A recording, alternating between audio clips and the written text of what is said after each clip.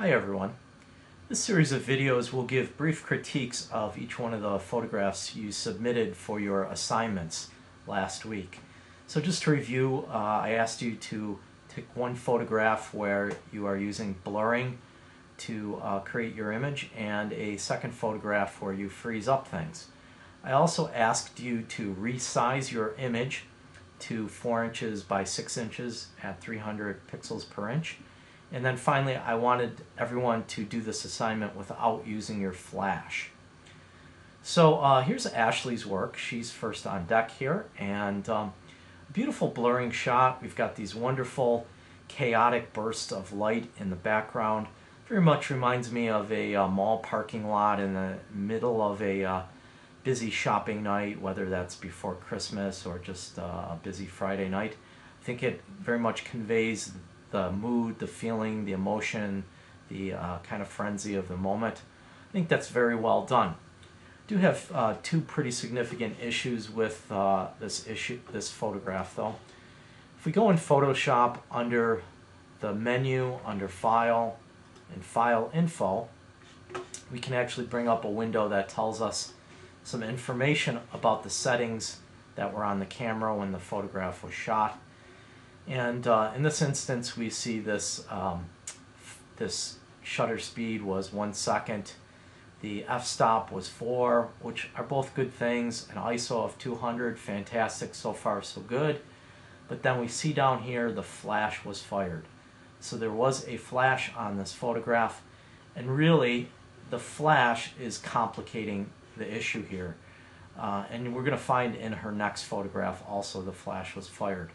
So please do not use your flash in your picture taking for any of the assignments for this semester, unless for some specific reason I do ask you to take your images with the flash.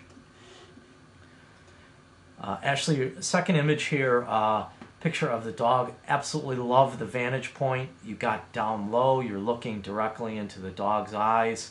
The dog kind of has attitude, that sort of aggressive eye-to-eye look, especially with a tiny dog like this. I think again it kind of conveys the personality of the dog very well, rather than getting up high and shooting down on the dog. This eye-to-eye look really works for it.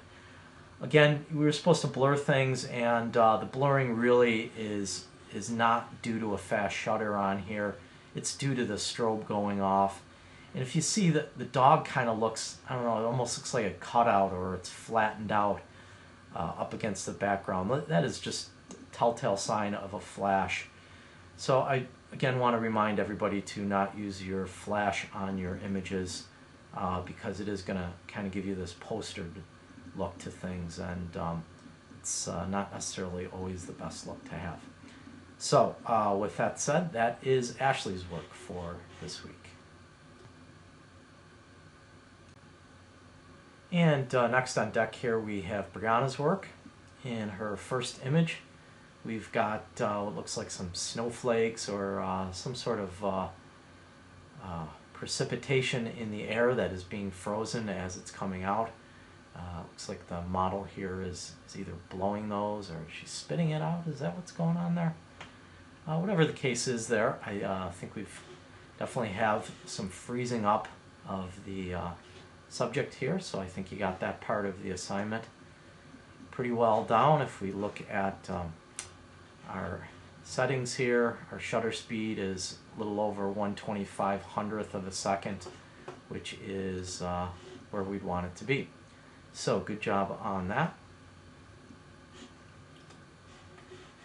And then the second image here, which is our blur shot. Looks like a hamster or some sort of pet in the cage.